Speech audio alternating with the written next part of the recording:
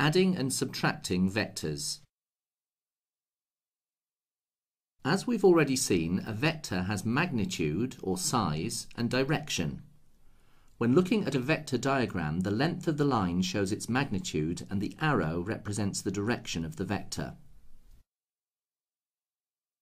We're going to start by looking at how you add vectors.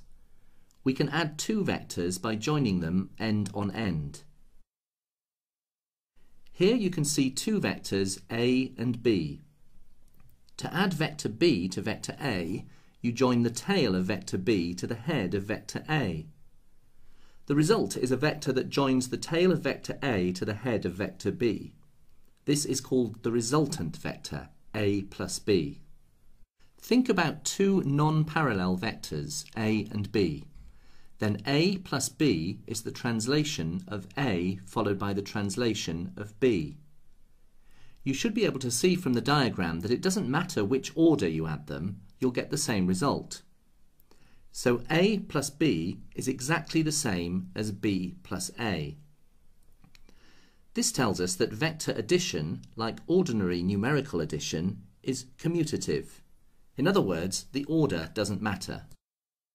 You can add vectors with or without the use of a diagram. For example, if you want to add two vectors P and Q, you can add the horizontal components and then the vertical components. This will give you the vector 5, 2, 5 to the right and 2 up. You can always check your results using a diagram.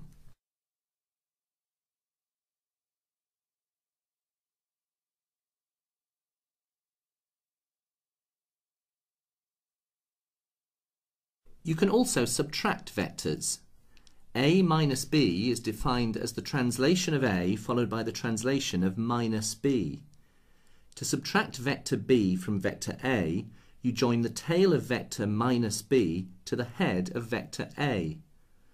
The resultant vector A minus B joins the tail of vector A to the head of vector B. You can see that the resultant vector A minus B can be considered either as A minus B or as minus B plus A.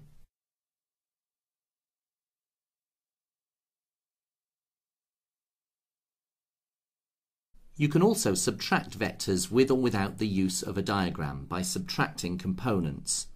First subtract the horizontal components and then the vertical components. In this example, the resultant vector is 1, 8, 1 to the right and 8 up. This can be pictured on a diagram as follows.